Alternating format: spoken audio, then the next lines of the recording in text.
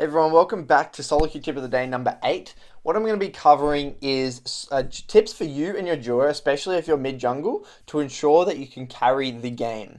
Because when you duo, it's all up to you to carry. That's just how it works, because generally the matchmaking is a lot harder when you duo. So, first of all, I'm going to cover a few examples of things that you can do that are very simple, but if you do them, it will significantly increase your chances of winning. First, always help your jungler secure scuttles. On the enemy team, their mid jungle isn't going to be as coordinated as you.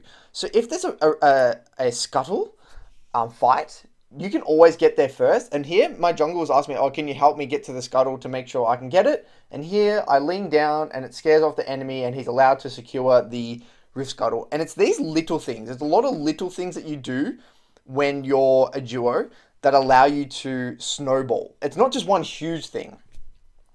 So the next thing I'm going to show you is when you get a kill, there's always objectives you can do after that. So here, for example, my jungler's coming up, I believe, and he's looking for a gank.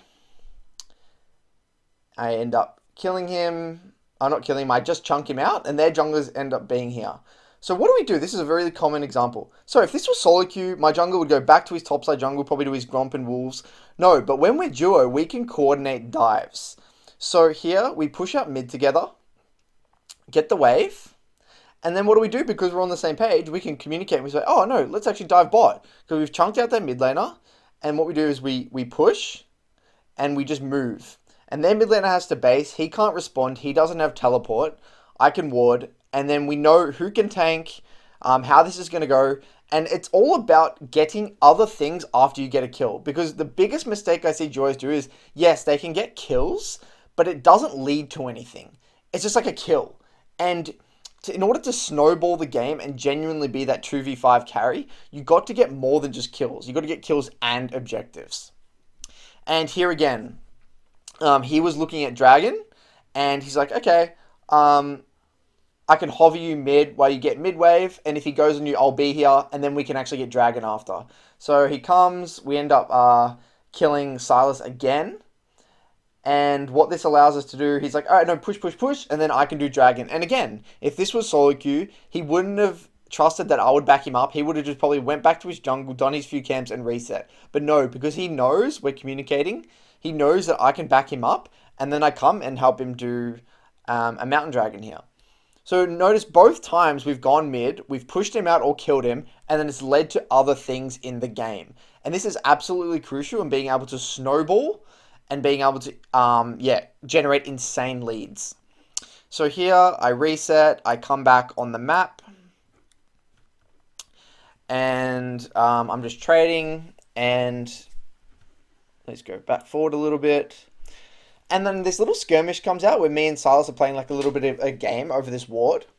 And then what happens is he greeds. He thinks that my E's down and he can kind of pick me off here.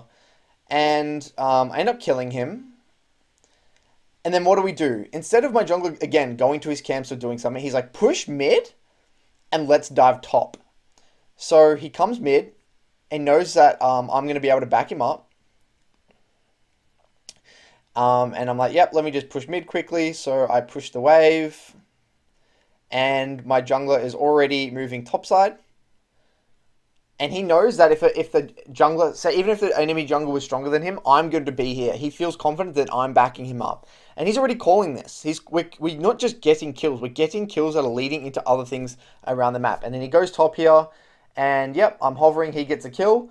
And then he's like, no, alright, what's next? We get a kill, I'll get Rift Herald then. And he feels comfortable doing Rift Herald because he knows that I won't base. He knows that the enemy, we're able to coordinate our bases together. We're able to coordinate what objectives we're going to do together. We're able to coordinate things that, again, it's snowballing this game out of control. What could have just been 3 kills has led to 3 kills, a Dragon, a Rift Herald, a top kill, and a bot kill, which is pretty ridiculous.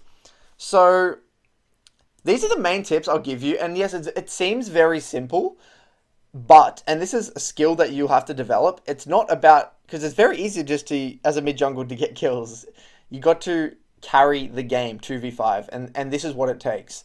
So hopefully you can kind of see what the expectations are and like the level of play that you need to get in order to like carry in like high elo. Start off by maybe doing one, maybe start off by just backing each other up on maybe a kill into a dragon. Dives are a little bit more tricky. Maybe you can't get a dive off. Maybe you can get a kill and maybe it will allow you to steal a jungle camp. Just little things, small leads over accrue over time to big, big leads. Let's just say every single time he comes and ganks mid, we're able to go into their jungle and take 2 jungle camps. Over the space of 5 minutes, we're going to be much further ahead.